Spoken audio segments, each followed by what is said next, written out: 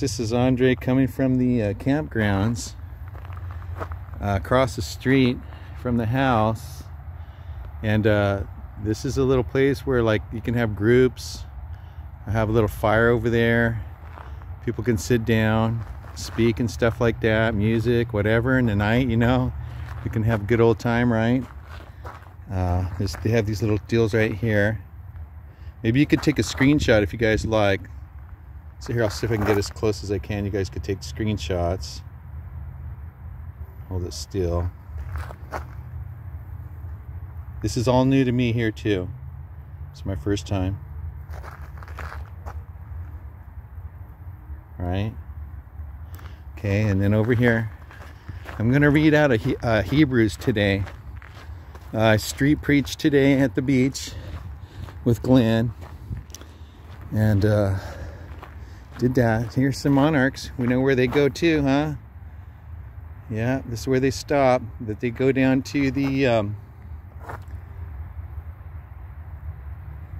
they have that monarch statue over there at Monterey, Pacific Grove, right? And the Silmar, right? Monarchs remind me of Mom. She loved butterflies. And every time I see a monarch cruising around, which isn't too much, reminds me of Mom. So that's really cool how some things remind you, you know, sweet things like that. What do we got over here? Ecology. Okay, we got these things. Back out a little bit right there. Yeah, some bugs, ew, right? Some sagebrush. I love the smell of sagebrush. It's so good.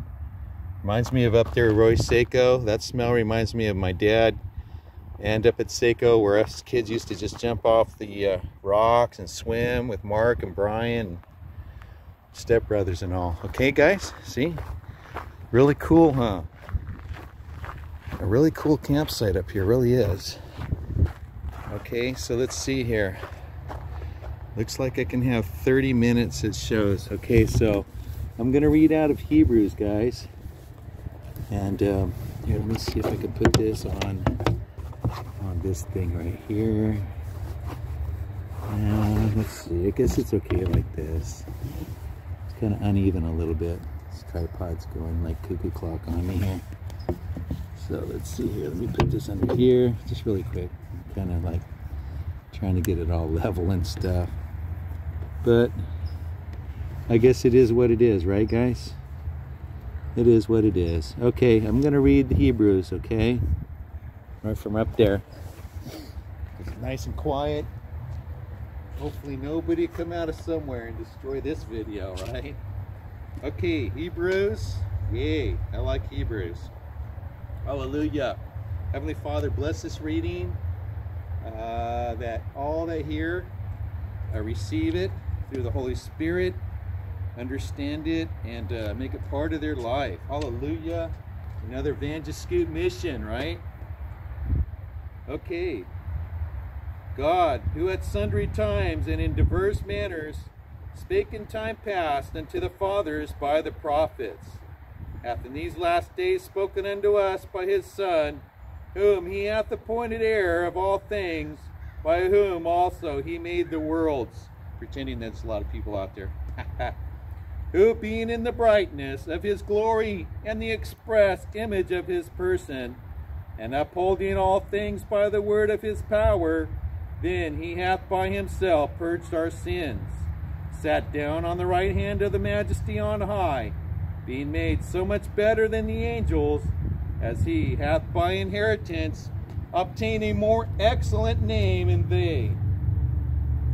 For unto which of the angels said he at any time, Thou art my son, this day have I begotten thee.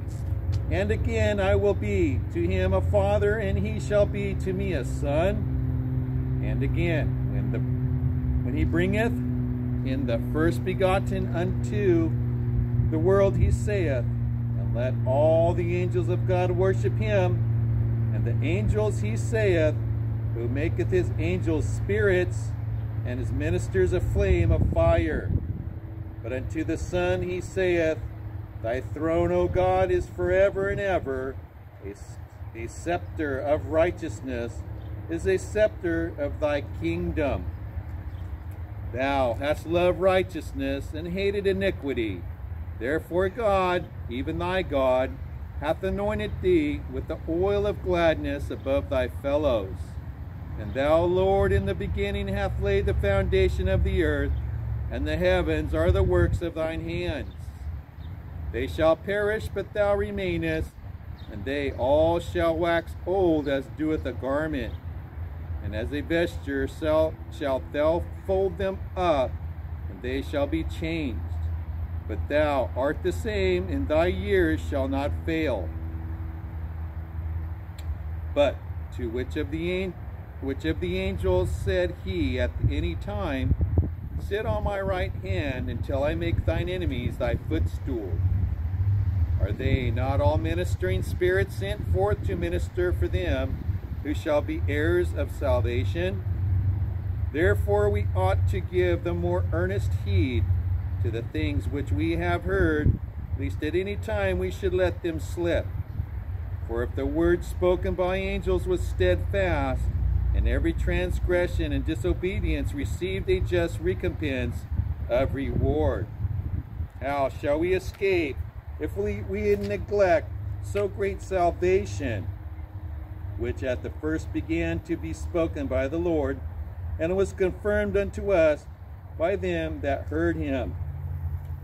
God also bearing them witness, both with signs and wonders, and with diverse miracles and gifts of Holy Ghost, according to his own will. For unto the angels hath he not put in subjection the world to come, whereof we speak. But one in a certain place testified, saying, What is man, that thou art mindful of him? Or the Son of Man, that thou visited him? Thou madest him a little lower than the angels. Thou crownedest him with glory and honor, and didst set him over the works of thy hands. Thou hast put all things in subjection under his feet, for in that he put in all in the subjection under him, he left nothing that is not put under him. But now we see not yet all things put under him.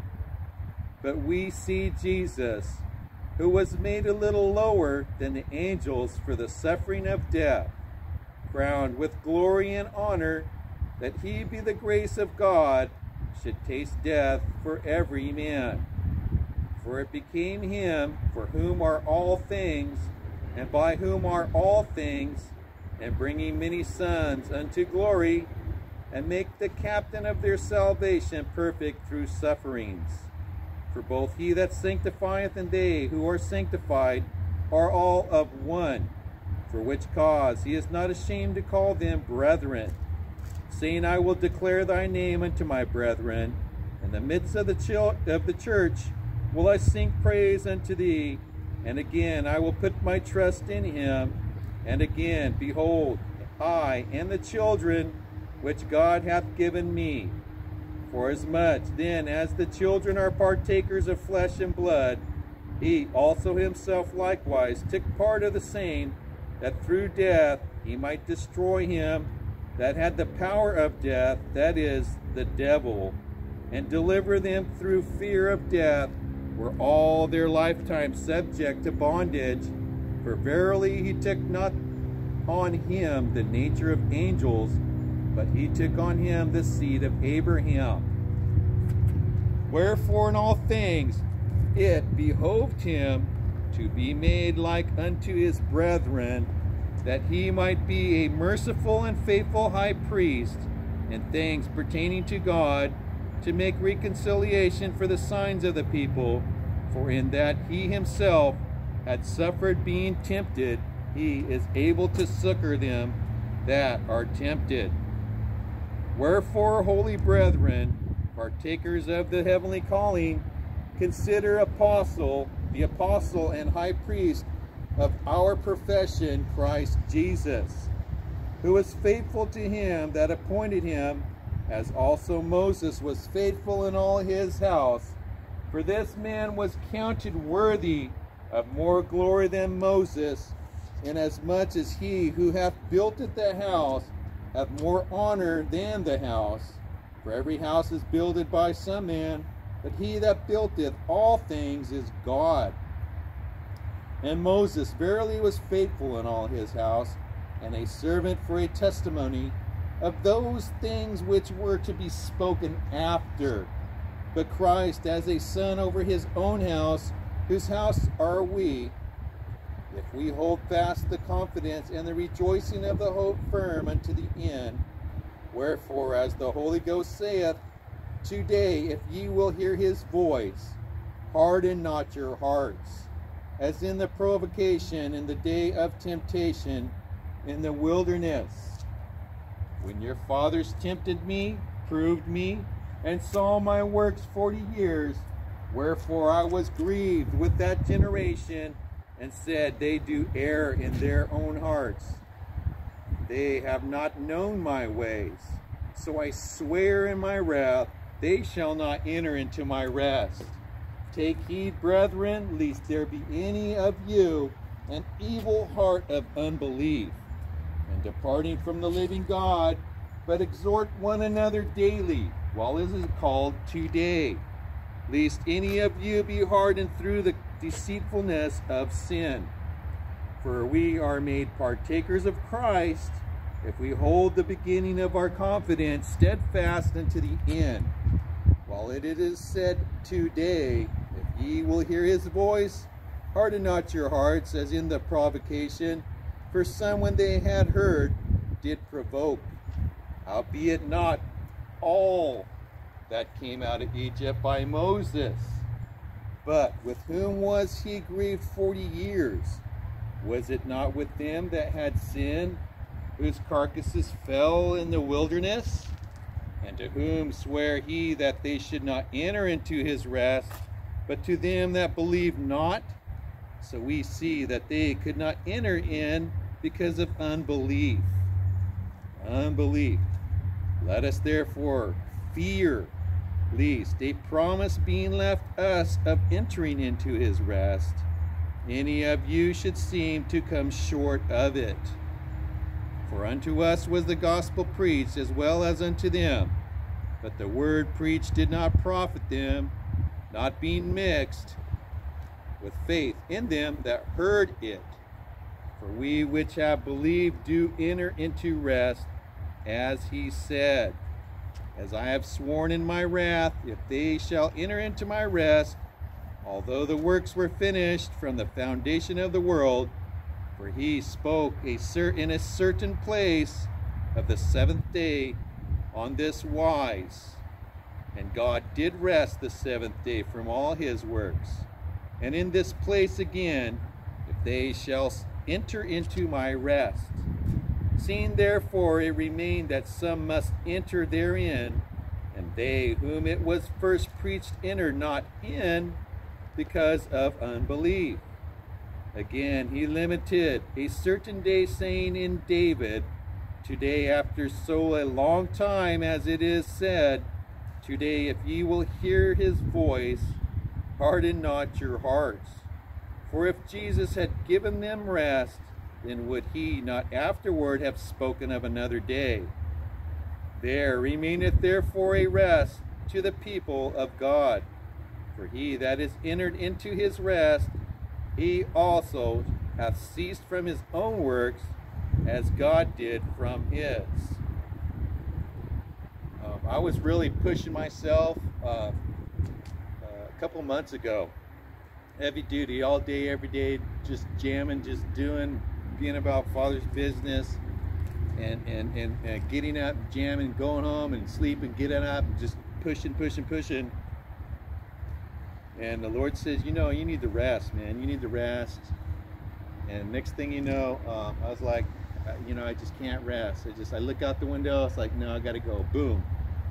And next thing you know, the van just started breaking down and things started happening. And it's like, I fixed it, got it going, and break again even more. And then it kept on breaking more and more.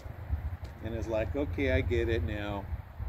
So I finally just gave it up. It's, you know, the time for rest God wants to spend time with us, to know. You got to know. He wants you to know that his relationship with you is a one-on-one. He wants to know you, wants to love you, wants to put everything into it, wants to make you smile, laugh, think about things, how awesome it is, the things he does for you, what he's done for you, what he keeps from you, the things he has for you and planned for your future. He shows you the growth you've gone through, what you've been through, things where close calls that you made it through, things you used to do that you don't do, that you got away with, that you should have got in trouble with. It's time well spent with our Father, and he just wants to let you know he's the Papa, and you follow him. You give up things, and which are kind of hard to do, but once you give those things up, he's got something better for you. And that's what I did, and it's really hard to do, you know, friends or whatever it is. Once you give something up, he's got something even better. And you know, my little buddy, you know, Annika, I really miss her. She was the buddy up the. She's like, you know, she lived up down the street. You know, that little buddy you want to go and see, you know, and go out and play with. And she was really cool, really cool. She was sweet to everybody. You buy her something, and she would share it. A really sweet girl, but she loved Chappie. And she showed me around, just, you know, hey, you know, welcome to San Clemente. Let's go up the street in this place and all this place, these cool places like here. Over here, some really cool cliffs, and I was, it was keeping me away from getting into the Word. And the Lord just said, you know, you had fun, you did what you did, and you got her out of what she used to do. She lost her mom. She brought it out. She took me to places where her and her mom used to go. And she changed. She lost weight. She's got sweeter, opened up more, and changed her attire. Was changed. Everything just changed on her. And a lot of people are going, wow, wow, you know, she is changing. And now I'm pretty sure she found Mr. Right, I guess. So far, we haven't heard from her, but hopefully she's getting away from all the stuff that she used to do. And but you do have to. Everybody builds up their own testimony, you know. So hopefully she's building a good testimony, and she comes to the Lord. You bring the children up. You raise the children up in the Bible, in the Word, and then as they grow up, they'll go back to it. So that's the planting the seed, right? And I'm always getting this information, you know, from her mom. It's like the Lord was saying, her mom's saying, you know, help Annika, you know, take care of her, help her do things, help be with her, take care of her, because I guess the father was ignoring, and I don't know, but it was fun. So I gave all that up, but the Lord now, he's got me doing what I'm doing here today. I've seen a lot change in my life over the past since last August, and I've seen a lot changed. So we go into his rest. We stay with our Father.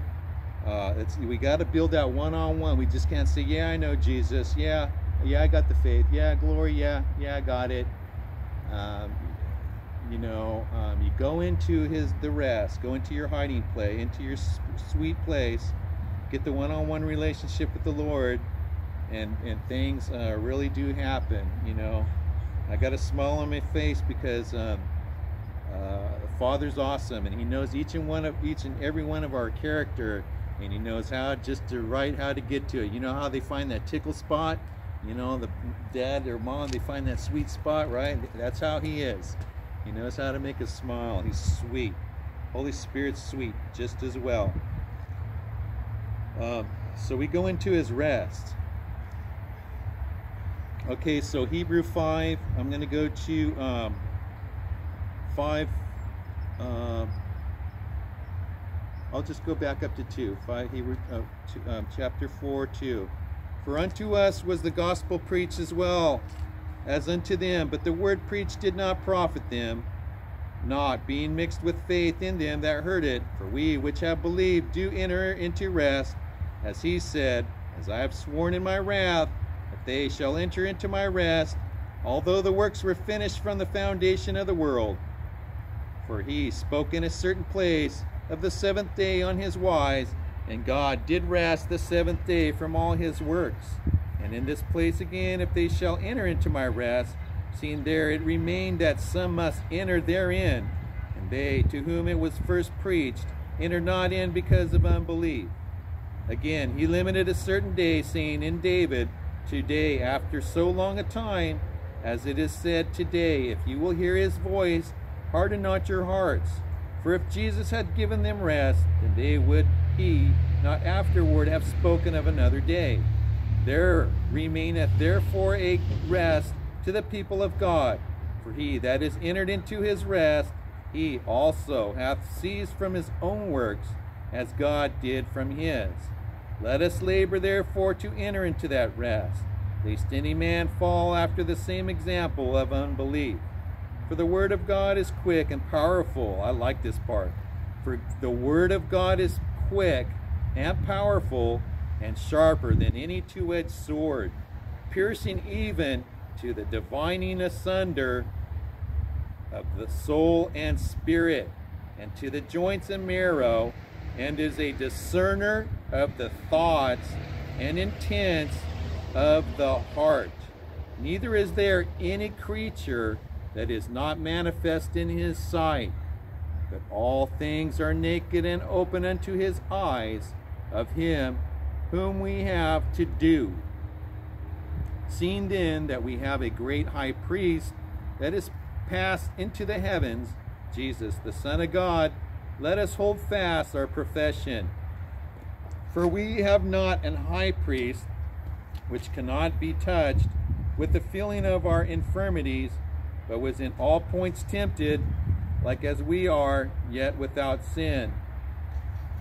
Let us therefore come boldly unto the throne of grace, that we may obtain mercy and find grace to help in time of need. For every high priest taken from among men is ordained for men and things pertaining to God, that he may offer both gifts and sacrifices for sin, who can have compassion on the ignorant and on them that are out of the way, for that he himself also is compassed with infirmity. And by reason thereof he ought, as for the people, so also for himself, to offer for sins. And no man taketh his honor unto himself, but he that is called of God, as was Aaron. So also Christ glorified not himself to be made a high priest, but he that said unto him, Thou art my son, today have I begotten thee. As he saith also in another place, Thou art a priest forever, after the order of Melchizedek, who in the days of his flesh, when he hath offered up prayers and supplications, with strong crying and tears unto him that was able to save him from death, and was heard in that he feared, though he were a son, yet learned he obedience by the things which he suffered. And being made perfect, he became the author of eternal salvation unto all them that obey him, called of God and high priest after the order of Melchizedek, of whom we have many things to say and hard to be uttered, seeing ye are dull of hearing. For when for the time ye ought to be teachers, ye have need one teach you again, which be the first principles of the oracles of God, and are become such as have need of milk, and not of strong meat. For every one that useth milk is unskillful in the word of righteousness, for he is a babe. But strong meat belongeth to them that are of full age, even those who by reason of those use have their senses exercised and discern both good and evil. That's growing up in the Word, knowing the Word, reading the Word, and understanding it, just like kindergarten all the way through the college, university. That's what they're saying, is you're going from milk, you know, just like animals, you know, they drink the milk and they go to the meats, you know, same thing. The Lord is awesome how He explains things. It's amazing how He explains things. Therefore, leaving the principles of the doctrine of Christ, let us go on unto perfection, not laying again the foundation of repentance from dead works and faith toward God, of the doctrine of baptism, and of laying on hands, and of resurrection of the dead, and of eternal judgment. And this will we do, if God permit. For it is impossible for those who were once enlightened, and have tasted the heavenly gift, and were made partakers of the Holy Ghost. This is when you go into believing, and you give your life to the Lord, you're born again, okay? This is what happened. Those who were once enlightened and have tasted of the heavenly gift and were made partakers of the Holy Ghost, and have tasted the good word of God and the powers of the world to come, if they shall fall away, to renew them again unto repentance, seeing they crucify to themselves the Son of God afresh, and put Him to an open shame. Was what he's saying is, if they should fall away, to renew them again, which means go out to sin, you know, I did that, well, I guess I'm going to try it all over again because I sinned, and now I want to ask for repentance, and you know, because Jesus died on the cross, so you know, our sins are paid for today, yesterday, and forever, and even though He did that, I could still go and sin and do all this stuff and get away because He still died on there. But no, you don't do that. That's a total no-no. That's a no-no. So that's what this is saying. Those who were once enlightened and have tasted of the heavenly gift and were made partakers of the Holy Ghost, even if you weren't saved, and have tasted the good word of God and the powers of the world to come, if they shall fall away, to renew them again unto the repentance. See, repenting. Oh, I'm sorry, I won't do it anymore. Seeing they crucify to themselves. See, they think that they crucified God after He did. It's total sin, man. Seeing they crucify to themselves the Son of God afresh, and put Him to an open shame. That's sad. That is so sad. It's just sad. It's evil. For the earth we drinketh in the rain that cometh oft upon it, and bringeth forth herbs meet for them by whom it is dressed, receiveth blessing from God.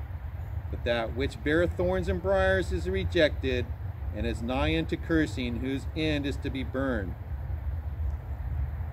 Either you grow in Christ or you don't. Either you do or you don't. But, beloved, we are persuaded better things of you, and things that accompany salvation, though we thus speak. For God is not unrighteous to forget your work and labor of love, which ye have showed toward His name, and that ye have ministered to the saints, and do minister. Saints are Christians. And we desire that every one of you do show the same diligence to the full assurance of hope unto the end. We endure to the end. That we be not slothful, but followers of them who through faith and patience inherit the promise. We run our race through fear and trembling on a daily. Patience is the key. You just got to be patient and obedient in the walk. We desire that every one of you do show the same diligence to the full assurance of hope unto the end, that ye be not slothful, but followers of them through faith and patience inherit the promises. For when God had made promise to Abraham, because he could swear by no greater, he swore by himself, saying, surely blessing I will bless thee, and multiplying I will multiply thee. And so after he had patiently endured, he obtained the promise. For men verily swear, we've got overcast.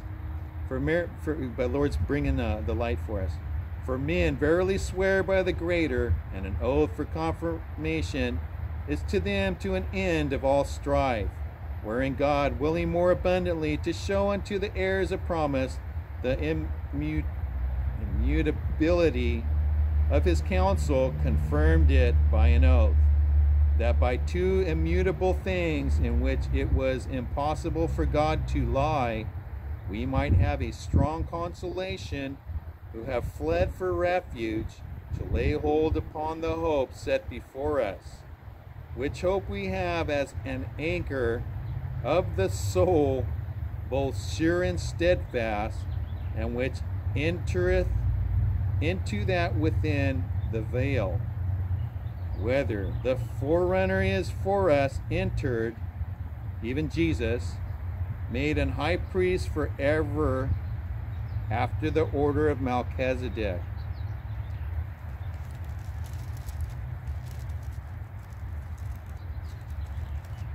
I'll do chapter 7.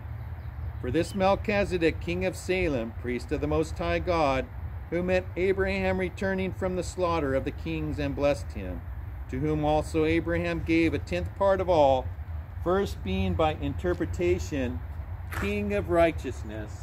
Oh, my shoes untied. And after that also king of Salem, which is king of peace, without father, without mother, without descent, having neither beginning of days nor end of life, but made like unto the Son of God, abideth a priest continually. Now consider how great this man was, unto whom even the patriarch Abraham gave the tenth of the spoils. And verily they that are of the sons of Levi, who receive the office of the priesthood, have a commandment to take tithes of the people according to the law, that is, of their brethren, though they come out of the loins of Abraham. But he whose descent is not counted from them received tithes of Abraham, and blessed him that had the promises. And without all contradiction, the less is blessed of the better. And here men that die receive tithes, but there he received them, of whom it is witnessed that he liveth. And as I may say so, Levi also, who receiveth tithes, paid tithes in Abraham, for he was yet in the loins of his father when Melchizedek met him. If therefore perfection were by Levitical priesthood, for under it the people received the law, what further need was there that another priest should rise after the order of Melchizedek, and not be called after the order of Aaron? Melchizedek's the highest priest. For the priesthood being changed, there is made of necessity a change also of the law. For he of whom these things are spoken pertaineth to another tribe, of which no man give attendance to the altar. For it is evident that our Lord sprang out of Judah, of which tribe Moses spake nothing concerning priesthood. And it is yet far more evident, for that after similitude of Melchizedek, there arises another priest. Man, I'm getting some really cool stuff from the Holy Spirit saying, like, man, there's some angels and people watching me here. You never know. Praise the Lord, man. Right? Praise the Lord. Woo! Love it. Who is made not after the law of a carnal commandment, but after the power of an endless life. For he testifieth, thou art a priest forever after the order of Melchizedek. For there is verily a disannulling of the commandment going before for the weakness and unprofitableness thereof. For the law made nothing perfect, but the bringing in of a better hope did, by the which we draw nigh unto God. inasmuch as not without an oath he was made priest. For those priests were made without an oath, but this with an oath by him that said unto him, The Lord sware, and will not repent, Thou art a priest forever after the order of Melchizedek. By so much was Jesus made a surety of a better testament. They truly were many priests, because they were not suffered to continue by reason of death. But this man, because he continueth forever, hath an unchangeable priesthood. Wherefore he is able also to save them to the uttermost that came unto God by him, seeing he never liveth to make, seeing he ever lived to make him intercession for them. Overran my words there. For such an high priest became us, who is holy, harmless, undefiled, separate from sinners, and made higher than the heavens, who needeth not daily as his high priest to offer up sacrifices, first for his own sins,